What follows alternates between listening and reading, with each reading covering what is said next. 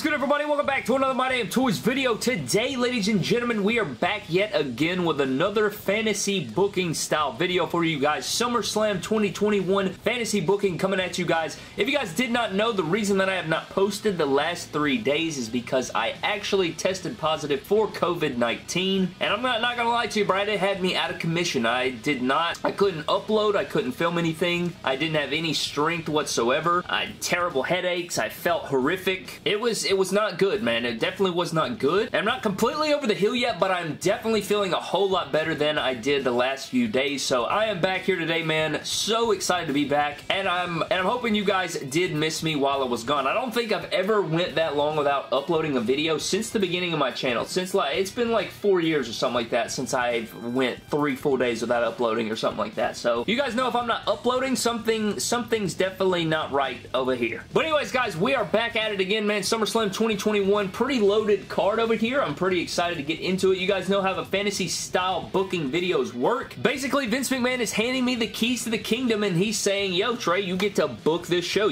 Whatever you say goes. You get to book the matches. You get to tell me the outcomes, and whatever you say goes for this show and moving forward a little bit into the future. So if I have a little bit of long-term booking, that can come into play. But I think SummerSlam's looking pretty good. I'm excited for it. Let's dive into this card, man, and let's break down how I would personally fantasy book this show if I was the head of creative. If Vince McMahon came up to me and said, yo, bro, whatever you say goes, this is how I would book it. Alright, so just getting this out there, the Alexa Bliss versus Eva Marie match, I would just have Alexa Bliss win. You know, nothing too miraculous going on there. Just have Alexa Bliss go over. Didn't want to spend a ton of time on that. Didn't want to spend a ton of time on that one, so there is that. But let's get into the first matchup, guys. The first matchup that we have is Drew McIntyre and Jinder Mahal. Actually, a feud that, you know, I kind of wanted to see this because I didn't want Drew McIntyre to be in the main event scene, but it seems like he's literally just going to bounce right off of this and get back in the main event because I don't see how you could really extend this any longer because Jinder Mahal's goons are banned from ringside. But you know what, man? I think I'm just going to give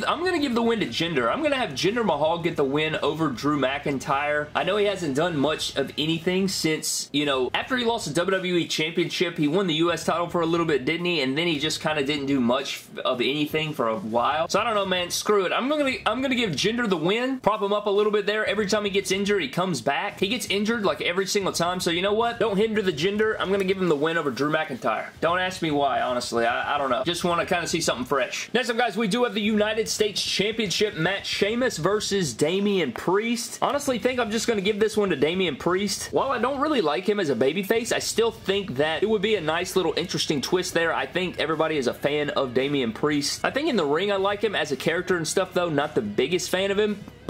And Sheamus has been doing some pretty good work, but I just feel like, you know, this is a good little toss of the bone there. This will build up Damian Priest for the future. Go ahead, give him the US Championship. I would have Sheamus drop the title to Damian Priest. See what he's got over there. Next up, guys, we have our tag team matchups. We have the Raw Tag Team Championship match. AJ Styles and Omos taking on RK Bro. And I gotta be real with you, I think I called this a while back. I think it was at the last fantasy booking. I said that we would be, you know, we're building to this inevitable matchup right here between RK Bro and AJ Styles and Omos. And I think that RK Bro are going to win the tag titles. It just makes the most sense to me. Yeah, give them the championships. I know they've had their stuff. I'm just ready for AJ Styles to be in something that's not... I want AJ Styles to be in the main event picture again, you know? I'm really tired of him being up in this tag team stuff. While he's done a good job of making Omos look good and everything, I feel like AJ Styles needs to go and do his own thing, right? So I'd have RK Bro take the tag titles. Maybe you could have your singles feud with Omos and AJ Styles. Have AJ Styles put Omos over, but then let AJ Styles do AJ Styles stuff. You know what I'm saying? So yeah, I would have the I'd have RK Bro win the Raw tag titles, and I think that would be a good move. And on the flip side, ladies and gentlemen, we have Dominik and Rey Mysterio going after the SmackDown Tag Team Championships from the Usos. They did lose these. Didn't they lose these at the last pay-per-view? I'm pretty sure. I don't think it should change here. You know, we don't need to be playing title flip-flop, Brad. I would have the Usos retain here. We don't need any craziness. We don't need any weird stuff going on, man. Usos should retain the championships there. While it should be a really good matchup, I think the Usos should retain. Alright guys, getting into our big ones here. We have the SmackDown Women's Championship matchup, Bianca Belair and Sasha Banks. And honestly, I think Sasha is going to get back her championship right here, man. I honestly feel that is where I would go with this. I don't think it would make a lot of sense just for her to come back in this moment and then just lose it, or lose this opportunity, or not take advantage of this opportunity. So yeah, I'd have Sasha defeat Bianca Belair. Next up, guys, we have probably the matchup that I'm most looking forward to on the card, Edge and Seth Rollins. This is a fantasy matchup. This is a dream matchup for a ton of people, and just the fact that we're talking about this is absolutely insane, to be real with you. But Seth Rollins and Edge, I think the only way you can really do this, man, is to have Seth Rollins defeat Edge. I mean, it could go any way, you know, either way it goes, I'll be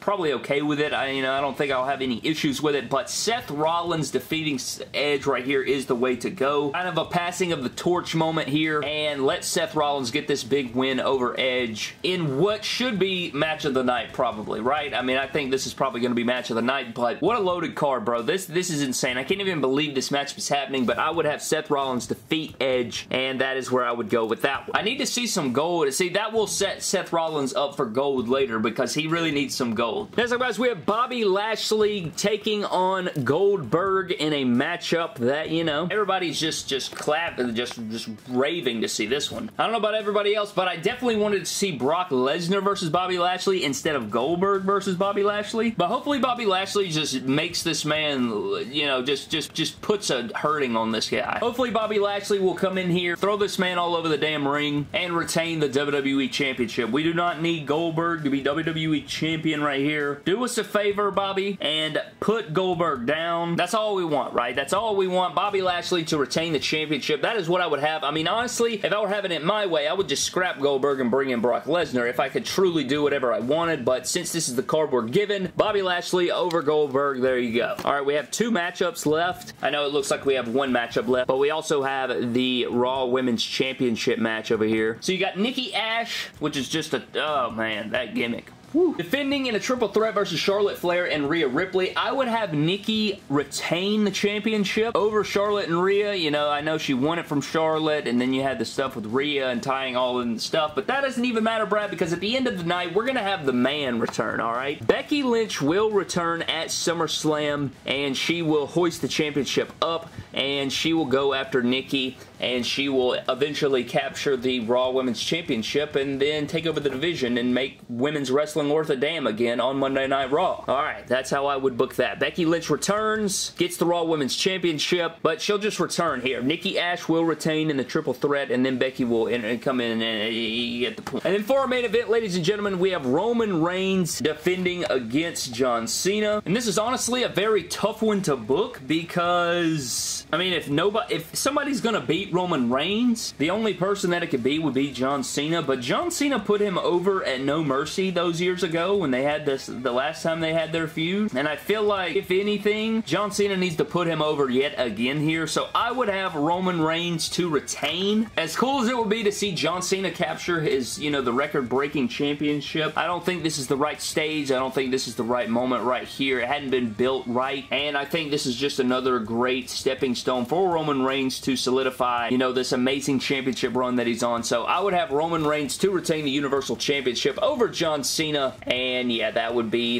it, Brad. Pretty stacked card though, man. Absolutely stacked card. And since this is like a Big 4 pay-per-view, you know, this is kind of where things culminate, you know. It's not like you can really book a crazy return. Besides Becky Lynch's is one that you can put in there, but the rest of them, you know, it's kind of difficult to kind of write in a return or some craziness, or I don't know, while keeping it somewhat logical without getting, you know, way outside the realm of possibilities. But that pretty much does it for my fantasy booking video of SummerSlam 2021, guys. Let me know what you think down in the comment section below. Let me know some cool fantasy booking ideas down in the comment section below. And I know the AEW Rampage, I'll probably do a video on that on tomorrow, you know, with all the speculation and everything like that. I may do a reaction video, or I don't know, we'll do something for Rampage or something. We'll definitely do something for that. But thank you guys so very much for watching. I hope you guys did enjoy the fantasy booking video. Very glad to be back making videos again, so definitely stay tuned, guys. Turn on your bell. Be sure to check out all the videos on the channel. Love you guys. Appreciate it. Don't cross the line like COVID-19.